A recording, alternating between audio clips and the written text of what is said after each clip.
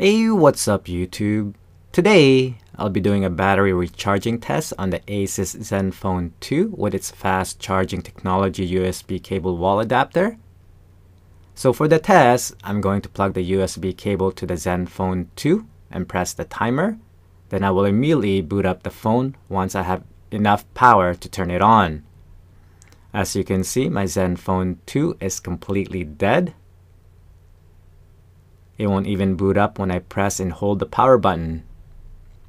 So without further ado, let's start the test and find out how long will it take to charge an empty battery on the Asus Zenfone 2.